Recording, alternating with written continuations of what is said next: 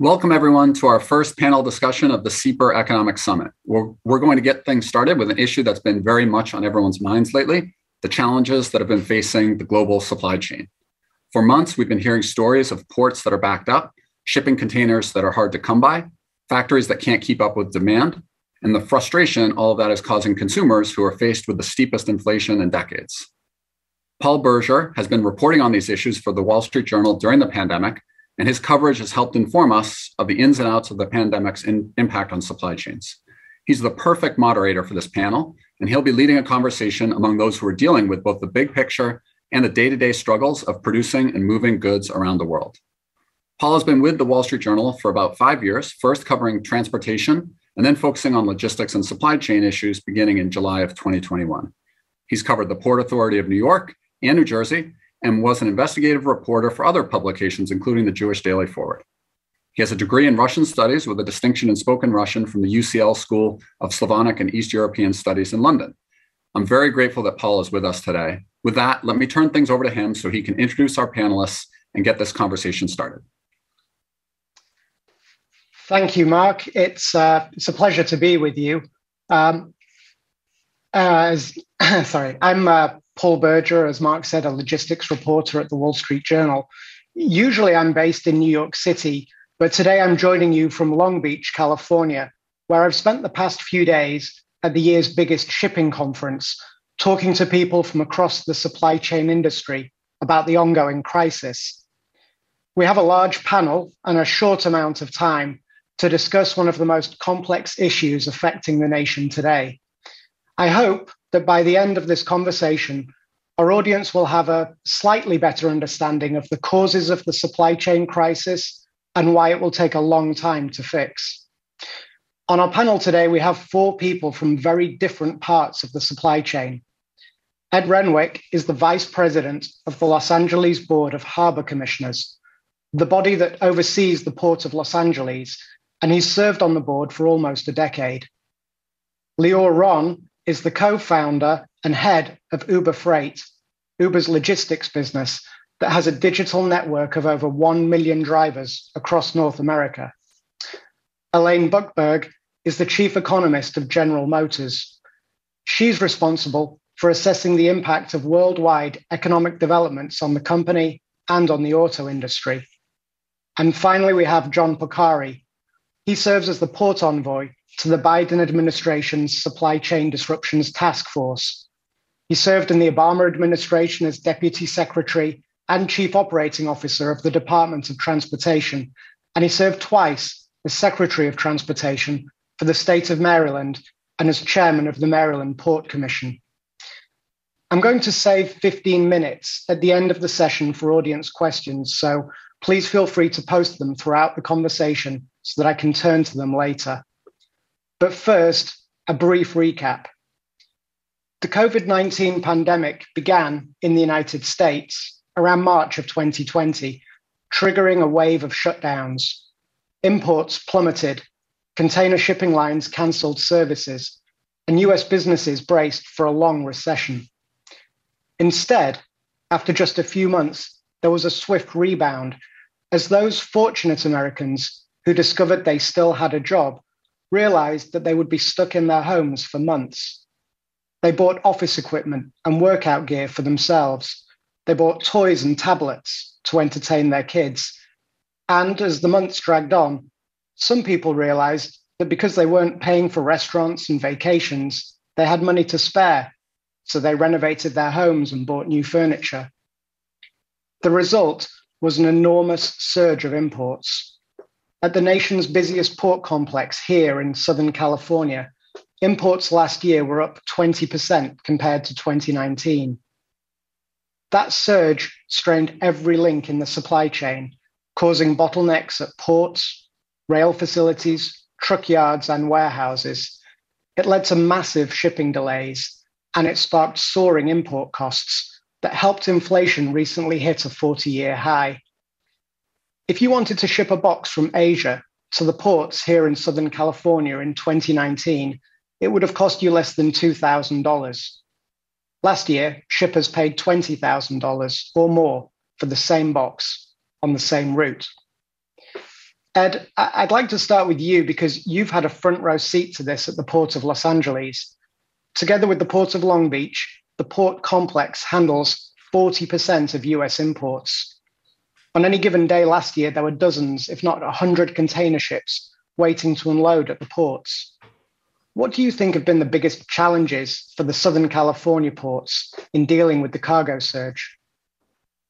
Well, thank you very much. And I'm honored to be here. And that's a wonderful question. I've heard lots of proposed causes. For me, and I think the metrics bear it out, they're pretty simple.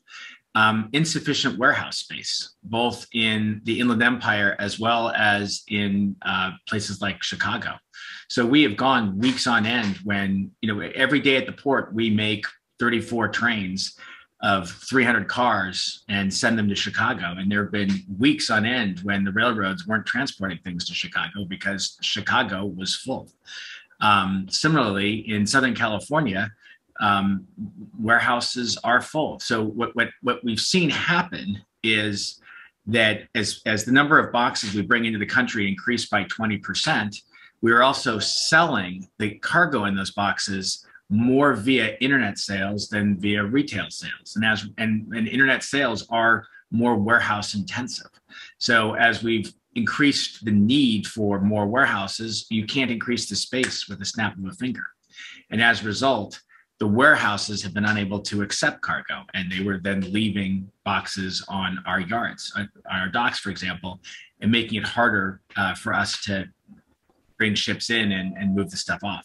There was a time on average when the average box would stay on our docks for 11 days, 11 days.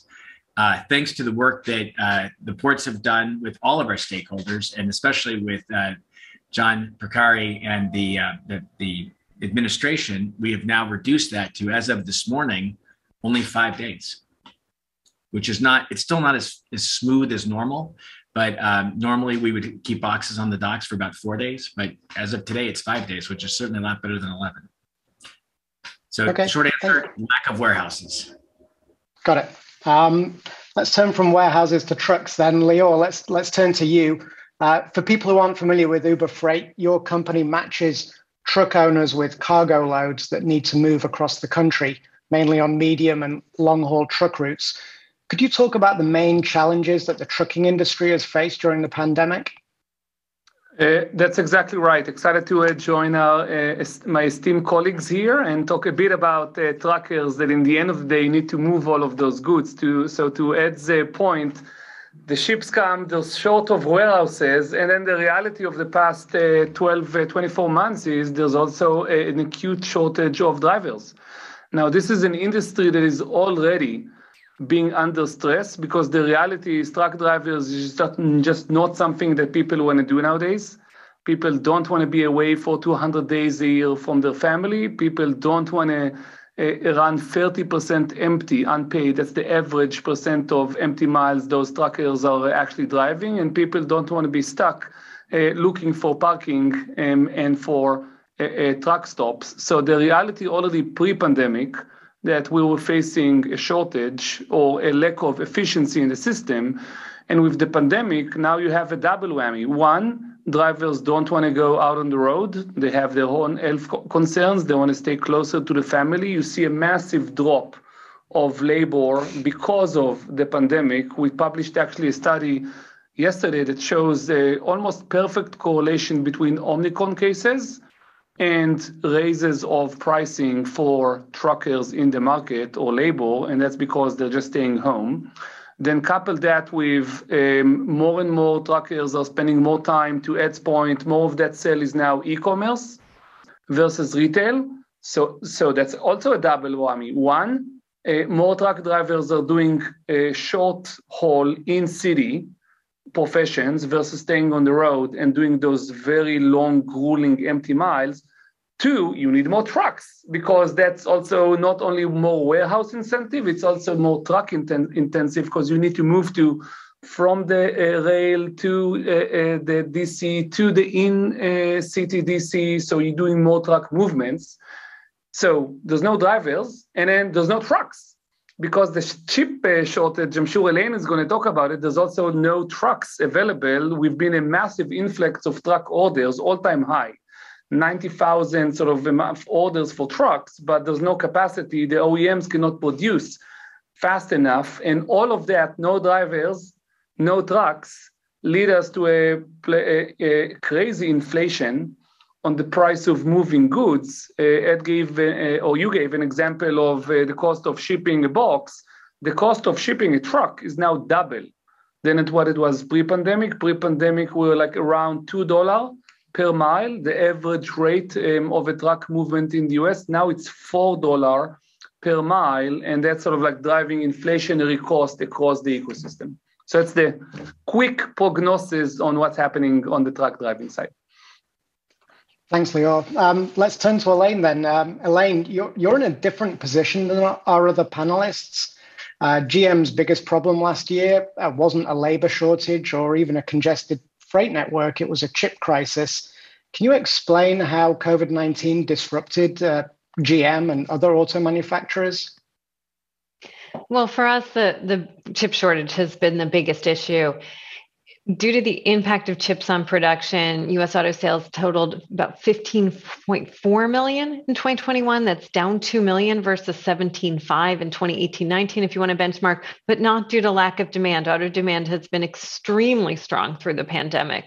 And in fact, sales were running at a 17.4 million seasonally adjusted rate in the first half of the year. They actually hit 18.8, which is just an extraordinarily high level in May after stimulus checks and tax refunds and vaccination. And then they fell to 13.5 million in the second half as the chip shortage led to heavy production cuts, especially due to problems from the Delta wave in Southeast Asia. Now, first of all, to give you a sense of magnitude, the chip shortage and its impact on auto has really impacted the US economy. So in the third quarter, when the chip shortage was at its worst in terms of its plant downtime, auto was the biggest drag on Q3 GDP. And then new and used vehicle prices have been one of the largest contributors to inflation. And so it accounted for 40% of core CPI inflation in last year, 12 months to December, 40%. There was a 12% increase in new vehicle prices, a 38% increase in used vehicle prices. And used vehicle prices have indeed risen much more than new vehicle prices, so that the relative price of a used vehicle controlling for content and quality is 22% higher. So now here's the good news. We're seeing better flow of semiconductors through our supply chain, and we expect continued improvement over the course of the year. For GM, all of our North American plants are operating on normal schedules, with one sole exception that's actually not chip related. We're running weekend overtime in a bunch of plants, and we've added back shifts at 2 North American plants. So a much more healthy outlook.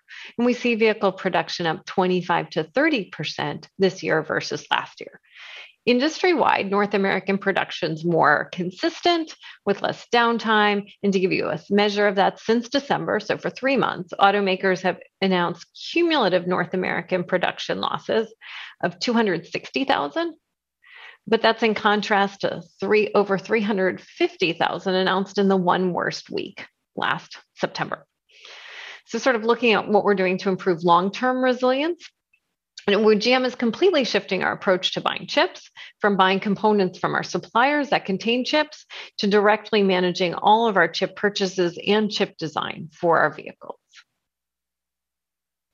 Okay, thanks, Elaine. I'd like to come back to that issue in a moment, but first of all, I'd like to turn to John. John, we've heard from each of our panelists about bottlenecks and breakdowns at different links in the supply chain.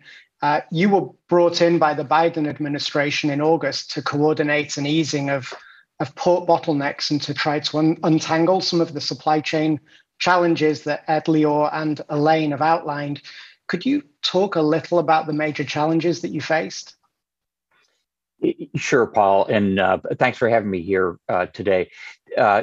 first, as you laid out in the opening here, the pandemic laid bare what was an underlying reality, which is the goods movement system as a system was straining in the best of times. It was showing its seams in the best of times. And when you add a 20% increase on top of that of goods movement, it simply couldn't cope. So it wasn't a failure, it was a series of failures. And at pretty much every step of the goods supply chain, those issues showed up. And as Ed pointed out, the lack of warehousing space and distribution space was and is one of the drivers of that. But the spotlight was on the ports themselves. We were at the point where in the ports of Los Angeles and Long Beach and other ports around the country, you couldn't unload ships on the regular schedule because there was nowhere to put the containers. You literally had frozen docks because of that lack of movement. You had a Class 1 railroad from the San Pedro Bay complex to Illinois stopping shipments for 5 days because in Joliet, Illinois, you literally couldn't unload anymore. So the strains and stresses in the system were at every part of it. And I think what it shows more than anything else is that this has been a very siloed goods movement chain. We have never, as a series of private industry groups or the government, taken a systems approach to it. And that, as we pivot from the short-term operational response to some of the longer-term, more structural changes, building some resiliency into the system, by taking that systems approach and looking at and being able to anticipate, ideally, what some of those issues are going to be. So there's work to be done throughout the entire supply chain. Although the focus is on the ports, you can't actually improve throughput and fluidity without attacking every bit of that supply chain. Yeah, and just to emphasize, John's points are absolutely right on. The industry itself has, if you look at the shipping lines, for most of my 9 years on the Port of Los Angeles, the shipping lines have lost money. And so as a result, they have pulled money out of investing in resiliency and focused solely on efficiency. And the problem with resiliency is it's inefficient. It means having ships sitting around collecting dust. It means excess warehouse space, excess trucks, excess equipment, excess labor. And in an industry that's losing money, no one wants to invest in that. Suddenly and recently, the industry has become extraordinarily profitable. And so now there's a desire to invest in resiliency. And the challenge that guys like John have courageously faced is trying to get the industry to focus, and this is what we at the port try to focus on, try to get the industry to focus on resiliency when times aren't good, because that's when it needs continued long-term investment. And to pipe quickly on John and Ed, if I may add, there's also been, to build on that infrastructure point, there's been a lack of digital infrastructure investment as well. To John's point and Ed's point, if you're a company operating at 3, 4, 5% margin, the last thing you'll care about is making long-lasting IT and technical investment. So here we are at an industry where the highest amount of faxes in any industry in the US is in the trucking industry. And literally there's no standards in exchanging the data between the different stakeholders. And there's just a huge waste in the system because, to John's point, everybody's like trying to solve in their silo. Everyone is underinvested. Nothing is connected. So the second the system is under any stress, there's also a huge digital divide. And I think we all expect as consumers, I want to have an appointment in a warehouse. Good luck. You can't actually do any digital appointment with anyone. I want to have a digital bill of lading. Good luck. It's actually moving still on paper and faxes in the truck stop. So stuff like that has really sort of like pulled back on any ability to respond to that surge when the surge happens.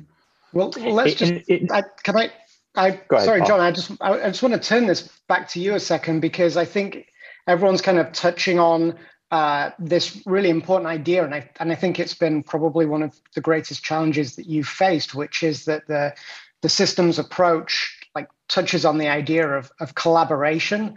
And I have to say that as someone who's been covering this now for months, what you see instead of collaboration is a lot of finger pointing and a lack of cooperation. And instead, what you find is that every stakeholder in the supply chain is blaming everybody else for what's going wrong. It can be the ports blaming the warehouse and the shippers, or the truckers blaming the marine terminals and the warehouses. So I was just wondering, John, like how do you fix a system in which everyone is working in their own self-interest? And also, how much leverage does the federal government even have when the industry is almost exclusively controlled by private companies? Yeah, Paul, as you correctly point out, it really is a private sector endeavor, the entire goods movement supply chain. And the first couple of weeks, as kind of a first responder on the job here, in listening to people throughout the supply chain, there was a lot of finger pointing. And we quickly got to the point where we had to say, yes, but that may be true. But unless it's kind of the tragedy of the commons, unless we're working together here, we are not going to actually solve this collective problem individually. And I think, to everyone's credit, in both one-on-one conversations and in group activities, working together in working groups, people have tried to actually overcome those silos and work beyond them. It means, in many cases, going back to the C-suite of these companies and making exactly the case that you just heard about, that in what had been a very low-margin industry throughout the entire goods movement chain, that you need to invest in resiliency, in surge capacity, and in basically better throughput for the future. The good news in this is that, one, both private and public funding is actually flowing here. And on the public side, with the bipartisan infrastructure law, ports alone have $17 billion of funding over the next 5 years. That's an order of magnitude more than they've had in the past. And the emphasis tends to be on brick and mortar infrastructure, which is certainly needed throughout the entire goods movement chain. But as Lior pointed out, the digital infrastructure, the information sharing part of it, making sure even the existing technologies and systems are talking to each other is the short-term task. And what you'll see from the administration on the federal side going forward very shortly is a voluntary pilot project, a concept of operations to actually collaborate on data to everybody's benefit. And if you want to participate in this, you have to bring your data to the table. So more on that shortly, but I want everyone to know that there's at least as much emphasis on the digital infrastructure, on the data sharing, as there is on the brick and mortar part of it. Both are essential, but we're at least recognizing now that we're decades behind in terms of how we share information from silo to silo. Right. Obviously, that would be a huge improvement if the data were better and data sharing were better. But I think the other thing that the crisis has kind of laid bare is the fact that it is a supply chain, and the chain is only as strong as its weakest link. And I was just wondering, actually, when Lior mentioned earlier on about truckers and the difficulty of retaining truckers or hiring truckers, particularly for these medium and long haul jobs. And so I'm wondering, you can improve as much as you like, but I just wonder today, with wages going up in warehouses and other places where, however tough the work might be, at least you get to go home at the end of the night. I was just wondering for you, Lior, looking at your industry, how on earth are you going to attract people and retain them going forward when the realities of life on the road are so tough, and when obviously fewer and fewer people want to do that job anymore? That is the $1 trillion or $4 trillion global question, and it's a super hard challenge. I think there's no one silver bullet, but I'll mention some. First, to John's point, there's just so much inefficiency in the system that leads to driver churn. We can do better. We can help them get access. Until a few years ago, this is an industry that is dominated by the small guys, the owner-operator. Like more than 96% of trucking companies in the US have 10 trucks or less.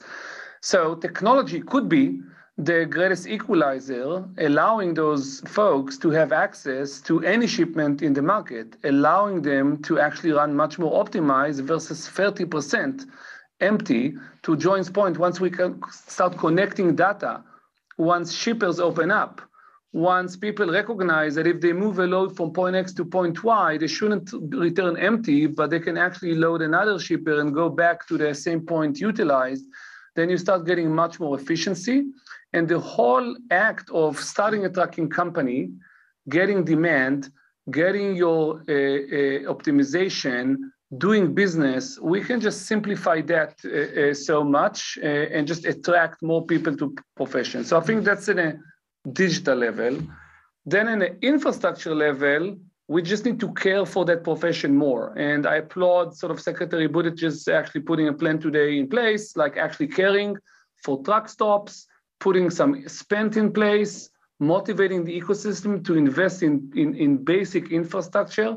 When you're a truck driver and you're looking for 2 hours a day on average in the end of your driving hour for a truck stop, you're waiting for 6 hours on average a day to be loaded and unloaded because the pure inefficiency in warehouses, and most of those warehouses probably wouldn't have even a toilet for you. That's not a profession you want to be part of. So I think investing in physical infrastructure is the other thing we can do. And finally, there's the question of pay.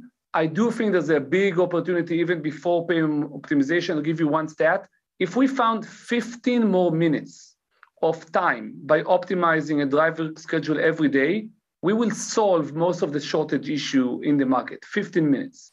But then on top of that, I think there's pay opportunity as well. Shippers are economic creatures. As we see inflation, as they care more to build resiliency, they will pay more. We see that in the market, and some of it is flowing to drivers. So I do think there's a silver of hope.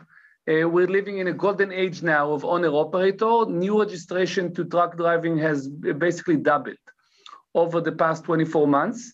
And we're seeing more and more and more people entering the profession now. The question is, can we invest fast enough to make sure this is not just sort of like a momentary surge, but a secular and sort of an ongoing and sustainable surge? And I think the points that Lior are making are so powerful. The lives of truck drivers. So at the Port of Los Angeles, we have about 18,000 truck drivers who come to us once a month, about 11,000 truck drivers who come to us every week. The average truck driver, they get paid per load, and the average pay per load works out to be about $60 per load. They make on average $51,000 to $53,000 a year. That puts them well into the third quartile of income earners. It is a brutal life. And the difference between them being able to feed their families and them not being able to feed their families is whether or not they get 2 trips or 3 trips per day. It's literally, that's where their lives hang. And so it's not surprising in the state of California, there are 640,000 licensed truck drivers and only a quarter of them are making a living being truck drivers. You know, and I hate how we phrase things. We always say there's a shortage of 80,000 truck drivers. There isn't. There's a shortage of people willing to pay truck drivers enough to get them to work. It's not that we have a shortage of truck drivers. And in general, in this entire congestion, the problem has never been labor. The problem is either a lack of compensation for labor or else a lack of infrastructure, physical infrastructure, which takes time to develop. Right, thanks, Ed. So it's nearly 1:30. I'm going to turn to the Q&A in about 15 minutes. I don't see any questions submitted so far. So if anyone is watching and they do have any comments or questions that they'd like to put to the panel, then please do share them now.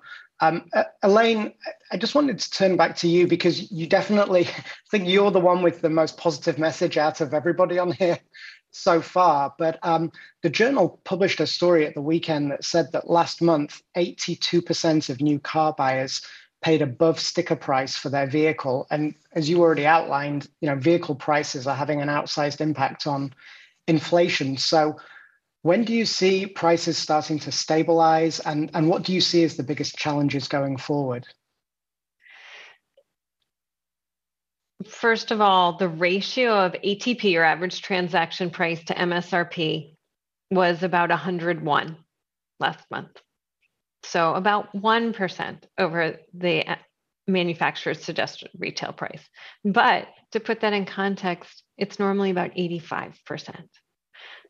retail price. And what we've seen is as production has gone down, but demand has been extremely robust. I'm happy to explain all the reasons for that robust demand, because we really saw, like for computers, pandemic-induced demand for vehicles.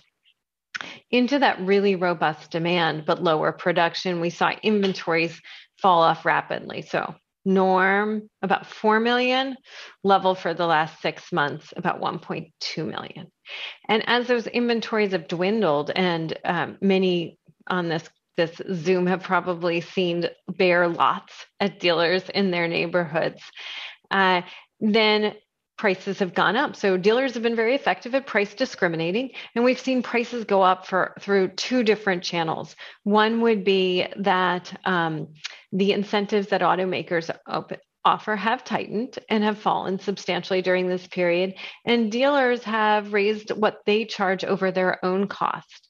And that's what driven up this ATP to MSRP. Now, as I said, the outlook for this year is better. And so if that proves to all be realized, and it's still a dynamic situation, then we should see at least stabilization of inventory levels. And I think when we see that, when dealers are confident that there's a steady flow of vehicles coming to their lots every month, even if they're not building up that inventory on their lots, we should see pricing at least stabilize. And so I'm optimistic that we'll see that in the coming months, barring new unexpected challenges. And we've just been full of them, obviously, in the recent, but I think the outlook's good in terms of chip production for better vehicle flow and better inflow to those dealers and ultimately to customers. Thanks. And, in terms of these unexpected challenges, I assume you may be alluding there to Ukraine, and I'd like to turn to that terrible situation now. I mean, I have a huge interest in that part of the world, having studied Russian and spent time in both countries. And I don't want to detract from the human tragedy that's unfolding there. But it would be remiss of us if we didn't talk about how the war and Russia's growing isolation might complicate efforts to fix the supply chain. So, Elaine, could you tell us how the war is affecting GM and other automakers? Well, let me speak for GM. So first of all, our thoughts are with the people of Ukraine as well. And the loss of life is obviously very tragic, and our concerns for the safety of the people in the region. We have suspended our vehicle exports to Russia. And we do operate a national sales company in Russia and CIS markets that's based on a portfolio that's sourced from North America and Korea.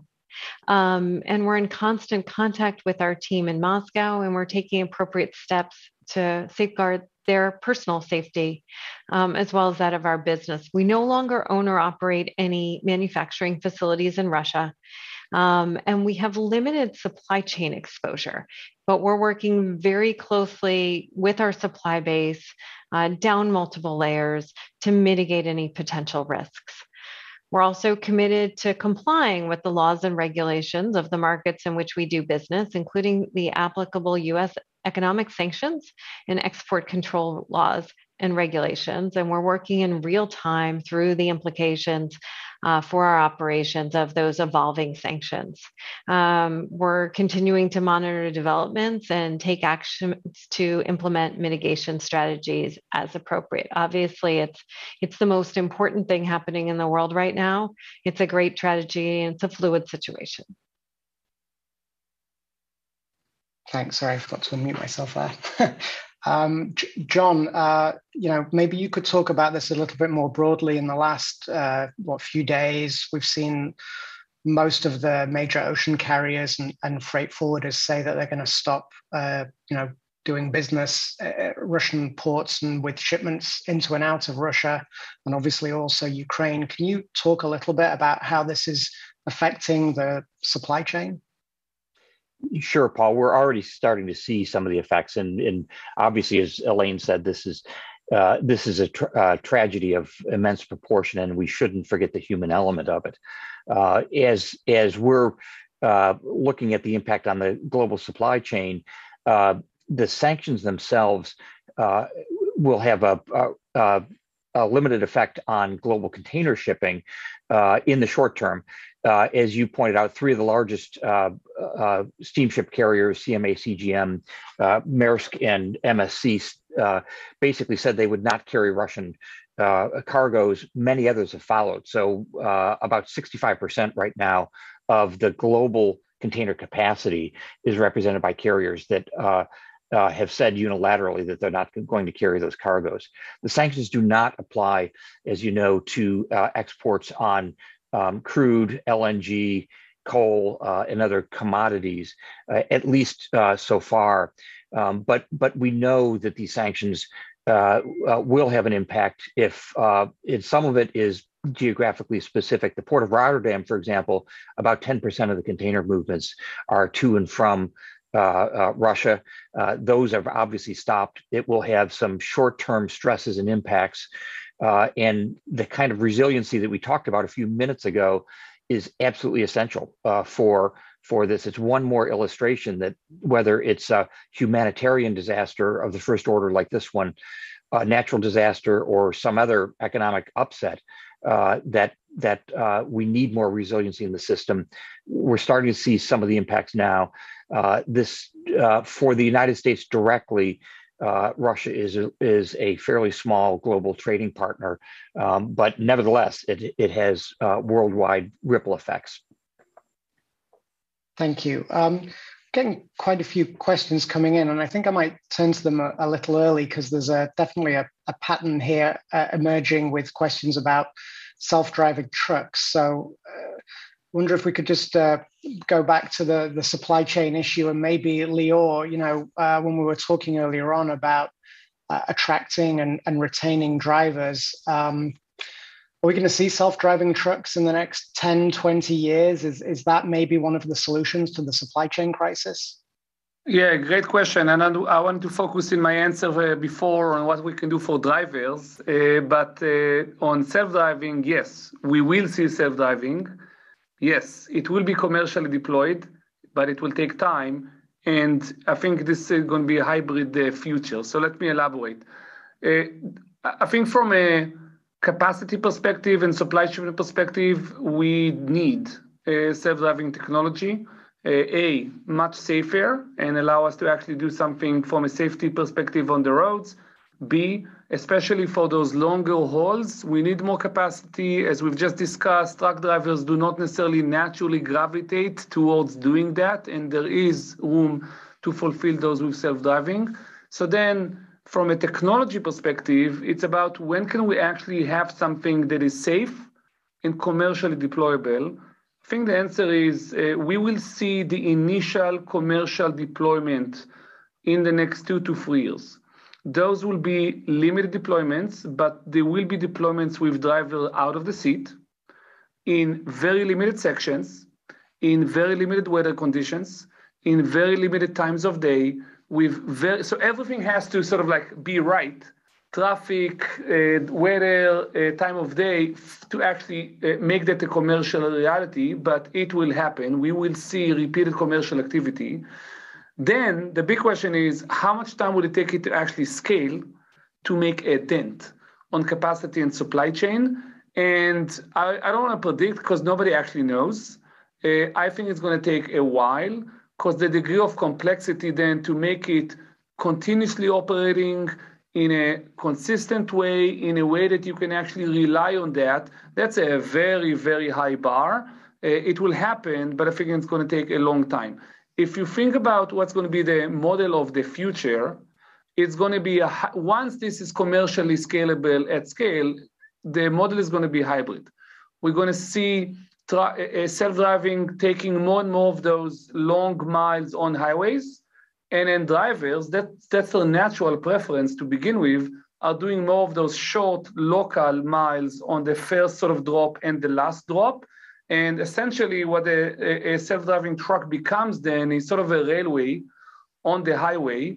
And that will have sort of next level implication for supply chain at large, such as changing distribution of distribution centers, changing the location, changing what it means to haul goods, what is a day away means if you can operate 24/7 with a self-driving truck.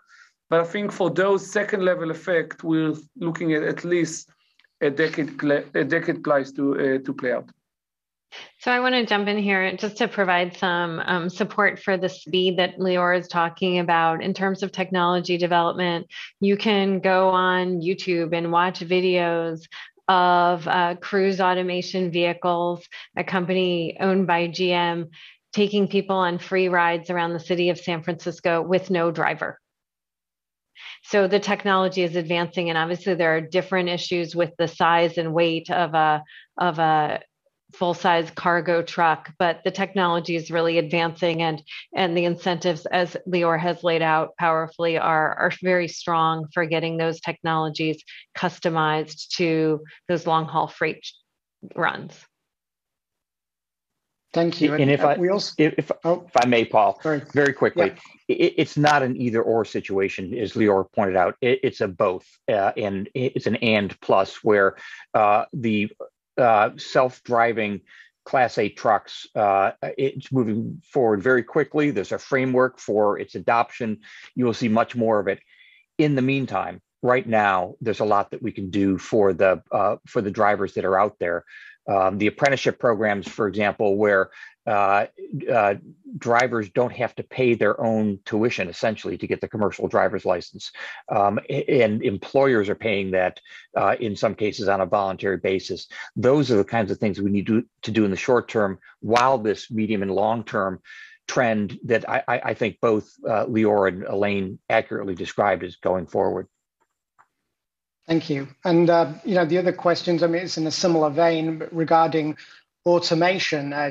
U.S. ports are, famously less automated than some of the other major foreign ports.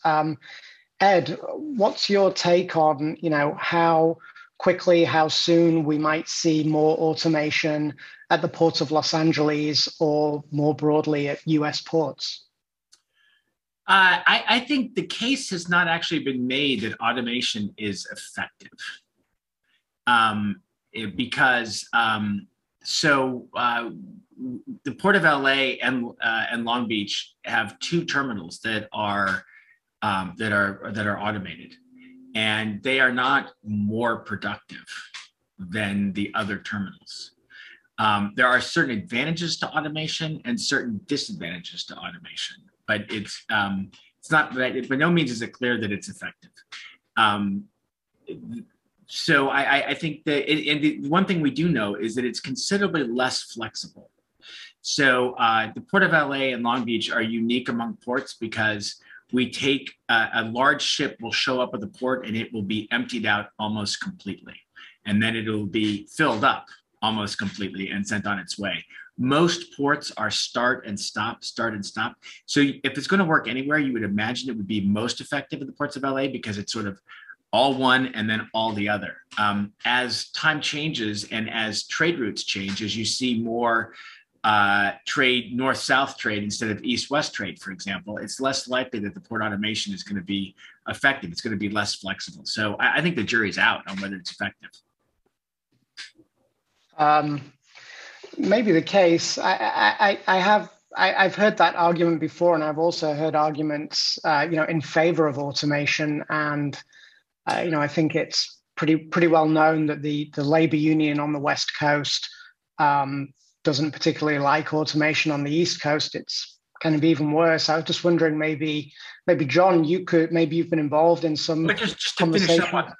Just to finish up, so agreed, the labor unions really don't like automation. In fairness, though, that fight in many respects it's already been put into the union contracts, so that allows for automation. And another factor that's really leans towards automation is the fact that the cost of installing it has fallen considerably over time. So you could see a future, and I don't mean to say that it won't happen. My point only is the jury is out. John, could I ask what your experience has been with the automation discussion? Yeah, I think that like a lot of other things in the goods movement chain right now, the focus, the spotlight's on the port part of it, when the system is actually what we should be looking at, and it's only as efficient and throughput's only as good as the entire system. And you see the inland part, whether it's rail, trucking, the middle mile, the distribution and fulfillment center part of it, are at least as big a bottleneck on throughput. And I want to make a plug here for taking that systems approach as you're building a program of projects. We talked about bricks and mortar infrastructure. Well, how do you do that? One of the ways is with the agreement that we've now signed with the state of California, where for the first time, the California State Transportation Agency is building a program of projects inland. Highway capacity, rail capacity, ICTF terminals, land acquisition, all of which are designed to eliminate specific bottlenecks and build capacity and resiliency. That's where you get to not just the fluidity, but the velocity that you want in a goods movement system. And so I'd urge people to take the broad view of the entire goods movement chain rather than have a spotlight on one specific element of it, because I think we're missing the point if we do it that way. Good points. I have another really interesting question here. Someone's asking, like, when you guys see demand starting to slow down, or whether you see it slowing down in the near future. The situation, I think, across the domestic supply chain is a little bit better now than it was just a few months ago, but we're just coming off the back of the Lunar New Year, which is a traditional kind of lull in the shipping season. I don't know. Maybe we could start with you, Elaine, since you're watching this from GM's perspective. Like, do you have like a crystal ball about when we might start to see things improve? Well, let me just give a broad macroeconomic perspective. When the pandemic began, and as you alluded to early on, Paul, people shifted their consumption from services to goods. And as if vaccination helped normalize things somewhat, as demand for all the services people normally spend their money on, from restaurants to salons to hotels, improved, but it's still heavily biased towards goods. And there's still, Omicron pulled demand back overall in the economy, but especially for all those high contact services. If we get to a place of persistent normalization, and right, we've had big progress again with the CDC saying in most of the country, most people do not need to wear masks, provided they don't have existing health compromises.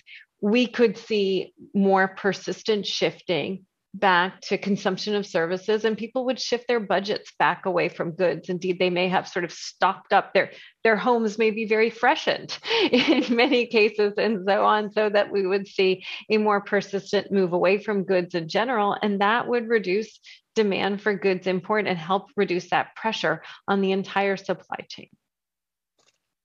And if and when that happens, what would happen to prices? Like, would they merely stabilize, or as shipping costs and other costs come down, should we expect prices to come down too? Well, first of all, prices for goods in the economy, I mean, inflation has gotten much broader based, but a lot of the price increases in recent months are on things like, not just autos, furniture, and other things that have been, their supply has been constrained by this.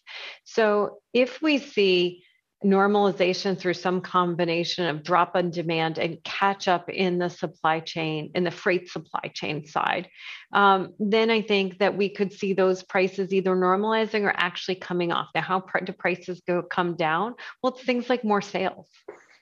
Right. So there's lots of ways in which prices can actually drop over the course of the year. So that's a source of downward pressure later in the year on inflation. And if I may add on our side to build on what Elaine is saying, so we serve about 15,000 shippers on one side of the marketplace. We talk with them at all times on their inventory buildup, the demand they're seeing from consumers, and then we serve, to your point, more than 1 million truck drivers on the other side. So we're trying to stay pretty close to the supply and demand signals. I would say on the demand side, we're seeing some easement, but even, and we have the benefit of the Uber data, even as rides and ridership go back, as cities open up post-pandemic, delivery and eats order don't necessarily actually go down. People are now in the habit of consuming more from home. To Elaine's point, they might have bought their pool and furniture, but in terms of consuming more from home, it is a thing, even post-pandemic as things open up. So there's less demand than the sort of height of the pandemic, but we still see relatively elevated demand. But I think the good news on the supply side, things are slowly but surely recovering. We just crossed for the first time over the past 2 years, 100% of truckload employment compared to pre-pandemic. Up until last week, there was still less drivers in the market compared to 2 years ago. For the first time, we've crossed that. Truck driver ordering is now coming back to the market. The OEMs are recovering. We see some of that entering the market again. There's been a surge of new trucking authorities. They're coming back to the market. So we see signs of easement. Truck rates have actually fell by 10% over the past 2 weeks. But we think H1 is still going to be the first half of the year pretty tight. And then as supply continues to come to the market, some of the demand flows down. The second half is where I think we're going to see some easement. And again, I'm talking trucking, I think, to John and Ed points, it's a connected ecosystem. So across everything, it's going to take more time for the entire system to level up and sort of load balance, probably into 2023. But we see good signs into the second half. Thank you. We have a question from somebody who wants to know what the main reasons are for the increase in shipping costs from $2,000 to $20,000+.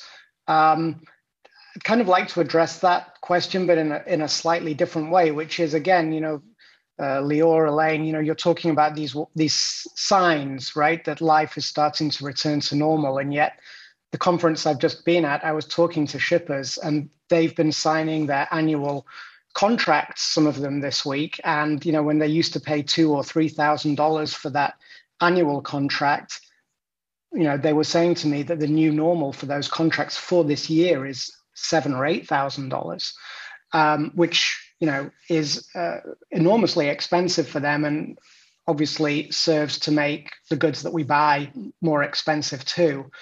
So if those prices are locked in for this year, and if we can expect that the short-term market, the spot market, is going to remain high, obviously it's been the supply and demand issue as well as the congestion that's served to make those costs go up.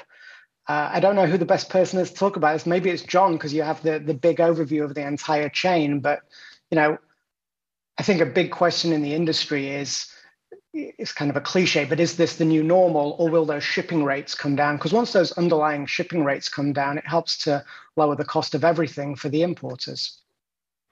Yeah, Paul, great question. And I think to preface the question, you do have to get to what we were talking about previously, which is the volumes. Are they going to go down at all?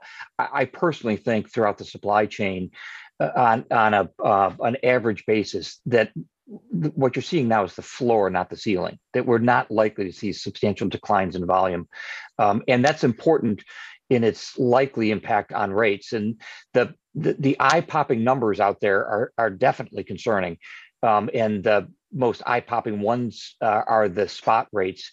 It is a little harder to have an accurate read on the private contracts, which constitute the vast majority of the volumes that are out there.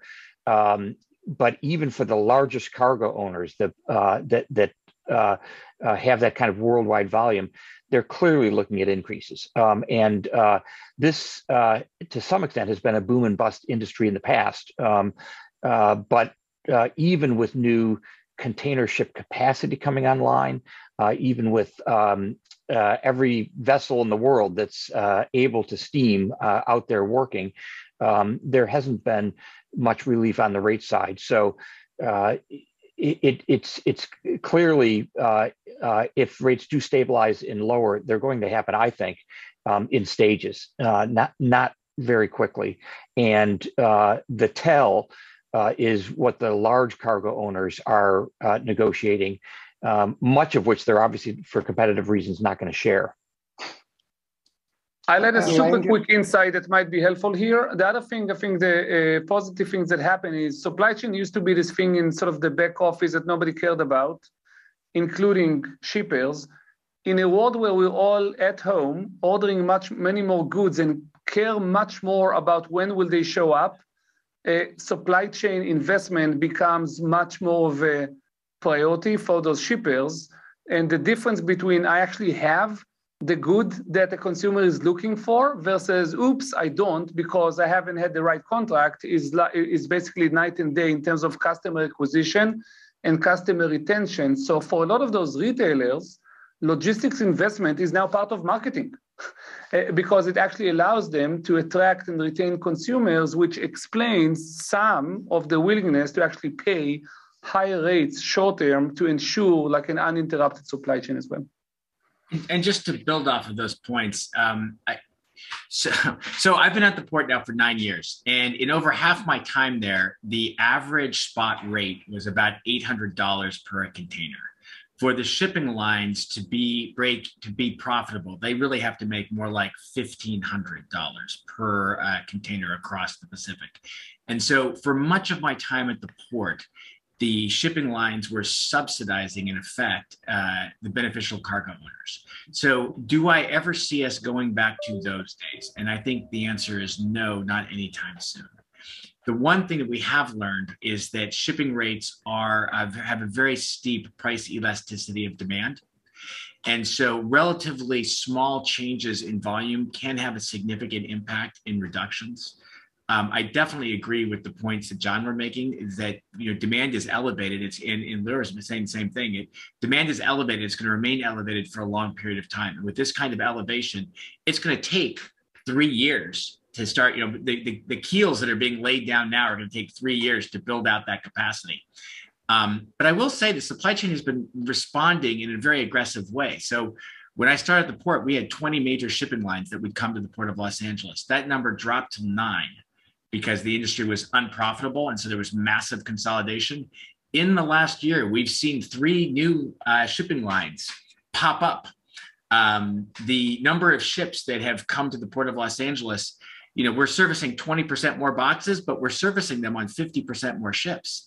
The industry is pushing as many ships as humanly possible. And so shipping rates will be elevated for a period of time.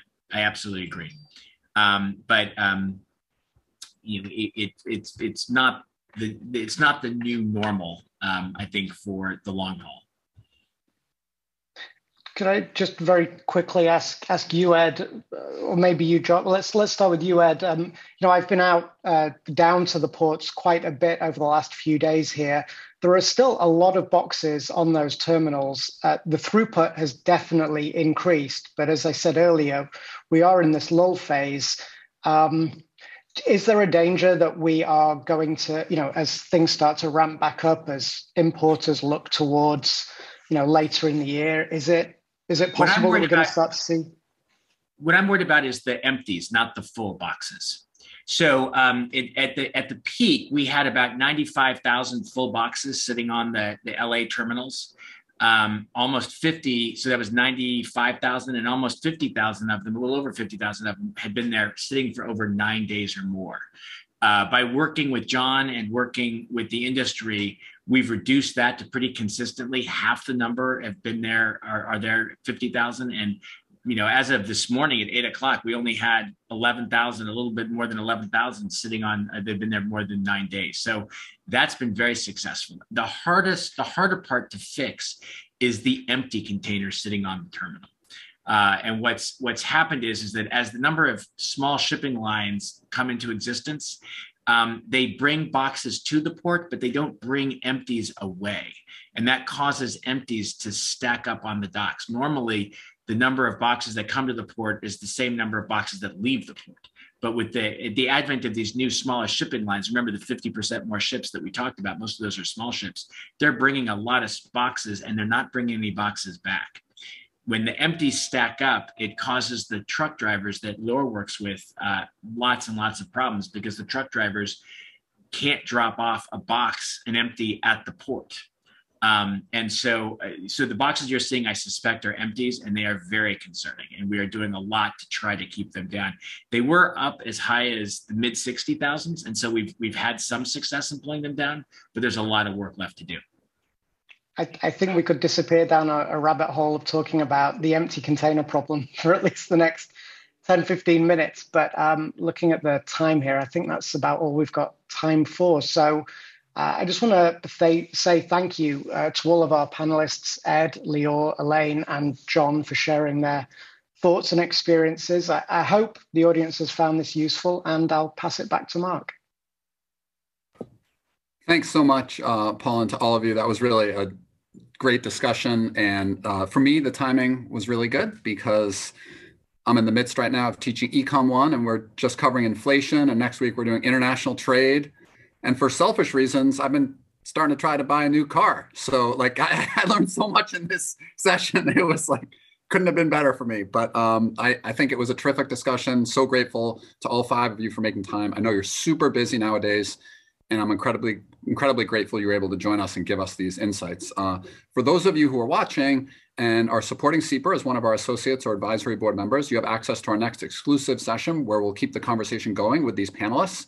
And for our other supporters and viewers, we'll see you at about 3:30 p.m. Pacific time for our session on China's economic policies. So with that, I look forward to seeing you either very, very soon or very soon. And thanks again, everyone, so much.